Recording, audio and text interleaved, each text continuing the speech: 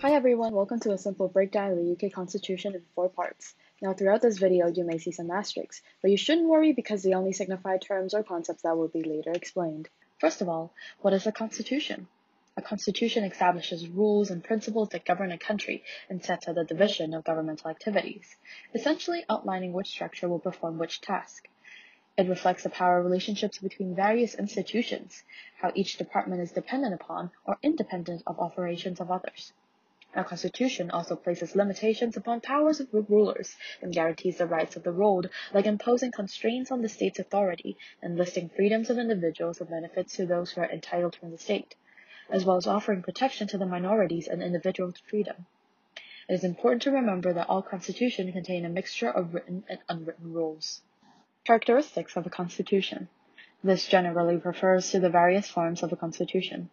A codified constitution usually came after a huge political upheaval, like the US after its independence and France after World War II. In a codified constitution, all major principles underpinning the political system is brought into one single document, like the US Constitution. There is also the presence of fundamental or higher laws, which are laws that are made deliberately hard to amend to protect the rights of the people, such as the first 10 amendments in the US Constitution. Different to a codified constitution, there is an uncodified constitution. This is one feature of the UK Constitution where many of the laws, rules, and principles, no matter written or unwritten, are not collected into one single document.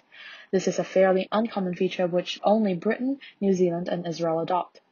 An uncodified constitution often relies upon conventions that are not even legally binding, and its constitutional laws enjoy the same status as ordinary ones, reflecting an absence of fundamental laws. In a unitary constitution, power concentrates in one single central government, like the one in the UK. This form of constitution is more suitable in smaller countries with no significant ethnic, linguistic, or religious differences, whereas in a federal constitution, there is a division between federal government and regional units like the states in the US and the federal government. The powers and functions of the central authority and regional units are also clearly defined in a written constitution, such as in the US. The federal government does not have the right to get rid of the states, nor are the states allowed to change the constitution. A flexible constitution is rare and can be altered via a lawmaking process with a simple majority. This is another feature of the UK Constitution. Due to its uncodified nature where rights are not entrenched, it allows more flexibility. But it is important to note that some codified constitutions still show some flexibility. For example, the US Supreme Court has the ability to interpret the Constitution. A rigid constitution is where procedure for an amendment to the Constitution is deliberately made difficult. However, it should still be noted that some uncodified constitutions have been resistant to change, like in the British Constitution.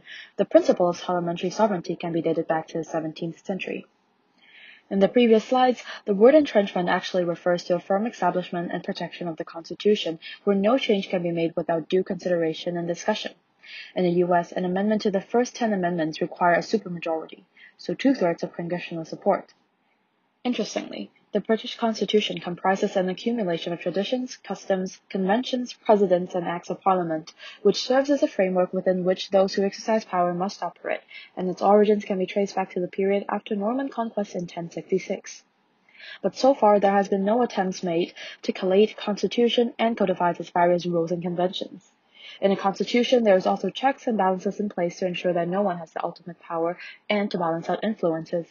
This is often referred to the separation of power, which includes horizontal and vertical separations. It sets clear limits on governmental power and avoids power concentration on one person or a small group of people, basically preventing one person from working on more than one branch at a time. It is separated horizontally into 3 branches, the executive, legislative, and judiciary, then vertically between different branches of government such as states and federal government.